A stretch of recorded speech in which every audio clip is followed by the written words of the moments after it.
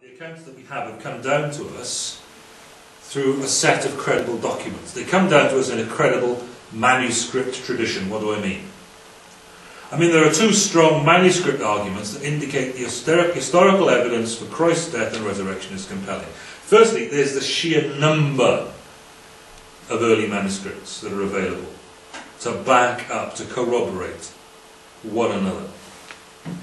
Now, I thought it might be interesting, so I've got a table here to show you what I mean. You see that? There are these historical sources in the ancient world that are given a great deal of weight. Letters of Pliny, for example. Okay? Roman writer, Roman governor of the province of Bithynia.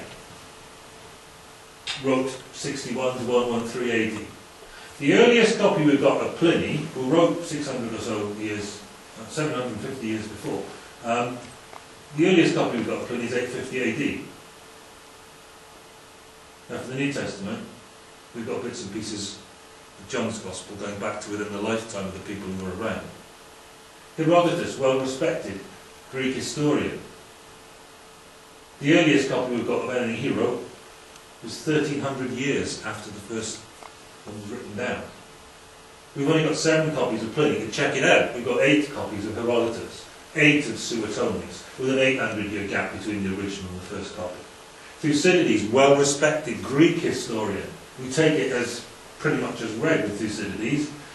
900 AD is the earliest copy. There's 1300 years between the first copy we've got and when it was written down. No chance to be checking that out very much. Only 8 copies. And so on and so on. On it goes. With the New Testament, we've got less than 100 years. We've got less than that actually between the original and the first copy.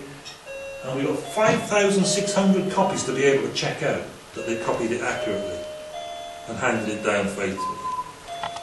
Now, no one suggests that Pliny's historicity is compromised by there only being 7 copies of what he wrote coming down to us. No one suggests Caesar's Gallic Wars is unreliable because there are only 10 copies to be compared to see that we've got the right text in our hands. 5,600 copies written within the lifetimes of people living through those events, supporting and corroborating the historicity of the text we've got about the resurrection. The sheer weight of the evidence for the New Testament's historical account of the resurrection is overwhelming. Historically, it's a well-established fact.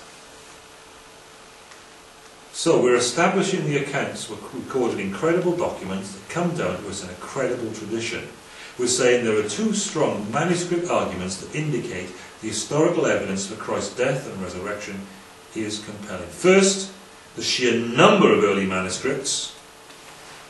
And second, the manuscripts we've got corroborate one another very, very strongly.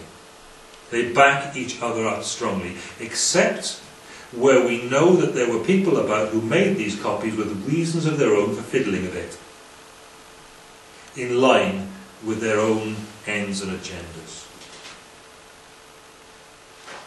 Now, historically, that means the account of the resurrection that we've got in the New Testament is very, very reliable indeed.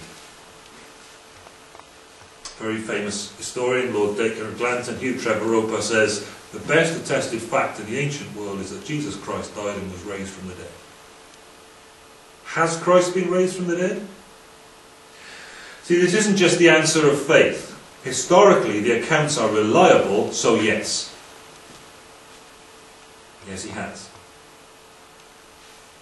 And Paul spells out the implications of that pretty clearly for us. If Christ hasn't been raised, our preaching is useless, and so is your faith. Well then, if Christ has been raised, far from futile, it's not only justified, but fruitful.